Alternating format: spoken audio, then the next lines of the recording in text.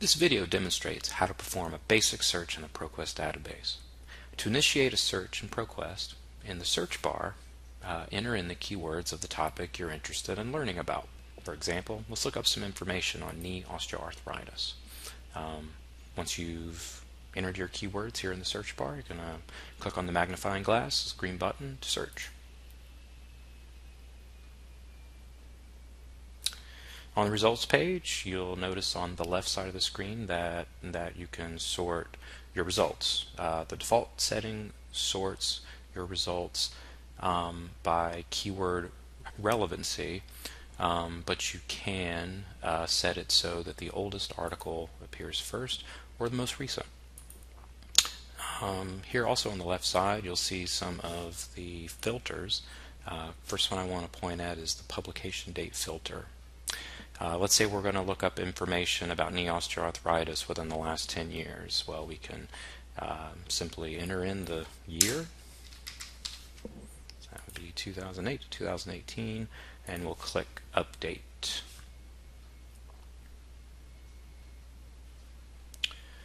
To view items, you simply just click on the titles, and it'll take you to the article's item record page, which gives you information like the title, the author, where it was published, also abstract, and if it's available as a full text article.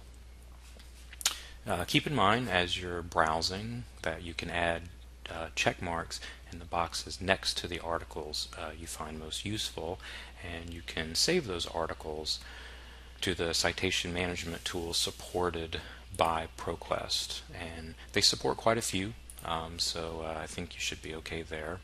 Alright, now you'll see that you can limit your results by whether or not full text is available by clicking on the full text filter here.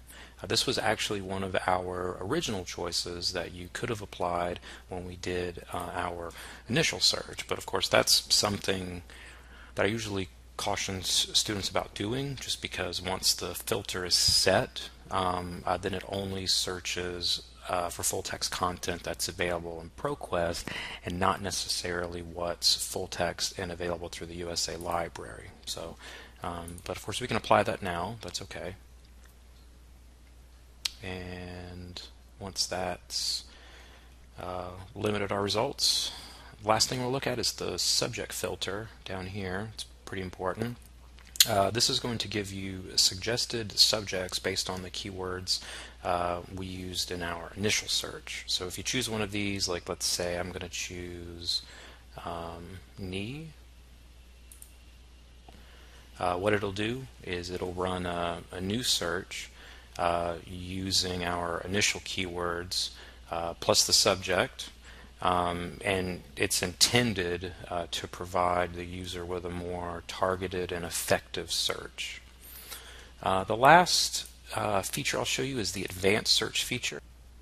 So the advanced search feature lets you combine search terms, and it allows you to set pre-search limiters as well as to set pre-search filters as well.